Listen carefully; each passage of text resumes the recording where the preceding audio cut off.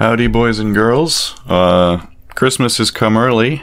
Santa wiggled his fat ass down the chimney to deliver us this. The Cooking with Jack show. Yeah, this is a YouTube show by a man with, I'm pretty sure it's Pika. This man will literally eat the fucking dust off the ground and call it delicious. If you're eating anything, please put it down and wait until you're done watching this, because this guy makes some of the worst, most disgusting food I think I've ever seen. So yeah, let's learn how to make beef jerky at home.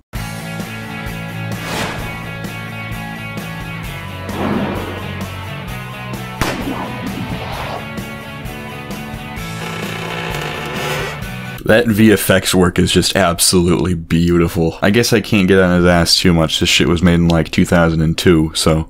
Welcome back to the show. Jack Scalfani here, and you're watching the Cooking with Jack show. This setup is just absolutely terrifying.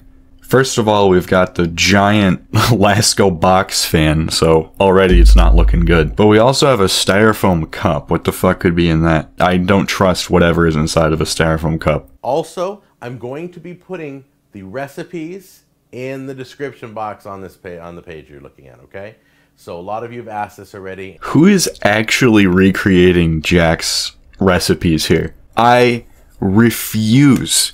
And honestly, I just hope that nobody has ever actually followed these recipes before, because they would not be alive. They would be dead. You're probably wondering why I have this fan here. That's the only thing I've been wanting to know for the past 3 minutes and 37 seconds. Vegetarians, hang on, because next week is a vegetarian episode. I'm doing another meat episode today, and you're probably just flipping out right now.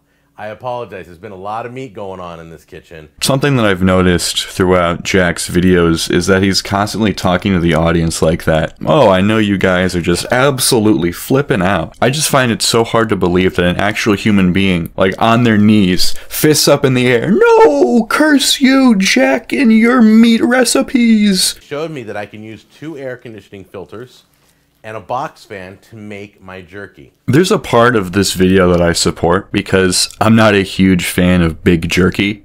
I think the prices that we have for beef jerky these days are just fucking insane. You know, it's like $40 for like a bag of jerky that's like has like 7 pieces in it. It's actually crazy. So I think more people should just make jerky at home. But for the love of God, please do not make it like Jack is making it. Just get a jerky-a-fire machine and just do that. In fact, let me show you right now. So, oh my god, Jack, what the fuck is that? It looks like a bag of aborted fetuses. Holy shit, dude. And I got the marinade from my viewer, 300Z31, and that's in the description area, the marinade that's in here, okay? You know, to be honest, I don't think I would trust Z331 or whatever the fuck his name was, because that just looks like raw sewage, Jack. That just looks like raw poopy. I don't think you can put that in your mouth. Okay. There you go. Good for you, Jack. You've made something that looks almost edible. Hopefully it doesn't get worse. Foreshadowing is a narrative device. It's on high. In fact, I'm going to go diagonal. Daring today, aren't we, Jack? Nice secure. Look, it's not going anywhere. It's going to stay there all night. Jack, that's moving a concerning amount. Ooh, wow. You could totally smell the marinade blowing right through this thing. Yes, Jack. It's shooting air through an air filter. There we go. You ready? Ah! Jack! How does that even... How does that even happen? I'm at a loss for words right now. That is absolutely evil. This looks just like pure torture and suffering in meat. Wow. I got a boatload of jerky. Can you see that? Look how beautiful that is. The face only a Jack Scalfani could love. That is the face of pain. That is a face that does not like that jerky at all. Alright, try it out. If you do it, send me a picture, okay? I'm gonna tell you right now, I don't think he got a single picture. Nobody tried this. Or at least I'd like to hope. Awesome. Well, that was disgusting, but, you know, I haven't quite had my fill of Jack just yet. I think I think we need to move on to a bit of a palate cleanser. And I think the perfect video for that would be how to make the best rice pudding ever. So let's learn how to make some rice pudding. Today we're doing something new, something fresh. Wait just one petty flippin' minute. Jack Scalfani has his own greatest hits? And he had a greatest hits back in 2009. How long has this man been active? And who would want to watch a greatest hits of this guy? That's like if I tried to make a greatest hits video. No one asks for a greatest hits. I guarantee it. I try to stay away from desserts. It's going to take about 2 hours to make total from beginning to end. But it's a piece of cake to make. No, Jack, it's rice. All right, now I don't know if many of you know how to crack eggs. This is how I do it, okay? You tap them together until one breaks. Why would you crack an egg like that? At least the way that I do it, you just hit it over the side of the bowl. And that works 100% of the time. I know that there's room for interpretation for cracking eggs together, or just cracking them. But cracking them together seems like such a counterintuitive process. Like, I feel like there's just so much room for shell to get in there. Set the other one down. See that little dentation? Just press your fingers there and separate. Comes right out. Now, when you get down to the bottom one, I just kind of take my knuckle and tap it. Now that is absolutely horrific. Nobody should ever do that.